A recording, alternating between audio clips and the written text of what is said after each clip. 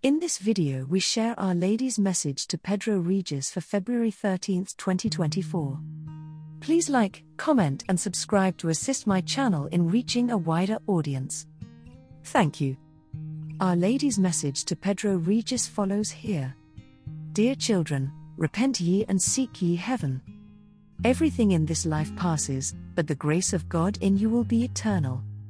Give ye me your hands and I will conduct you to the one who is your only way, truth, and life. Approach ye the confessional and seek ye the mercy of my Jesus. Do not forget ye, it is in this life, and not in another, that ye must bear witness to your faith.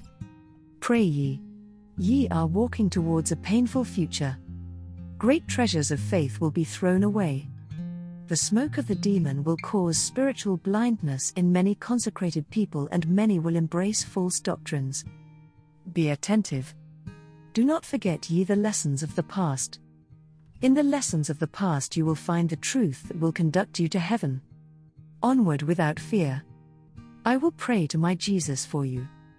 This is the message that I transmit to you today in the name of the Most Holy Trinity. Thank you for having allowed me to reunite you here once more. I bless you, in the name of the Father, of the Son and the Holy Spirit. Amen. Stay in peace. Our Lady Queen of Peace also gave this message to Pedro Regis on February 10, 2024. Dear children, courage.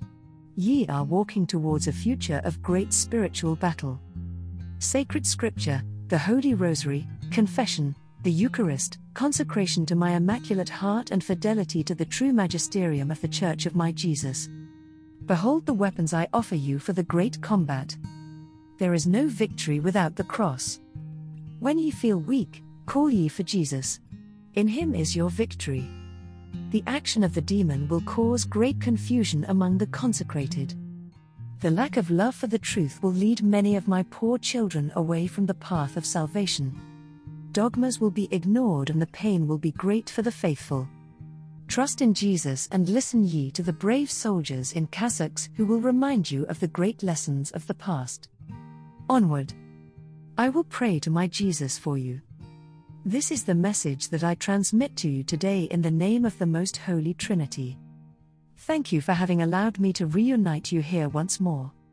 I bless you, in the name of the Father, of the Son and the Holy Spirit. Amen. Stay in peace. Thank you for supporting my channel. May God bless you and keep you. Our Lady, Queen of Peace, pray for us.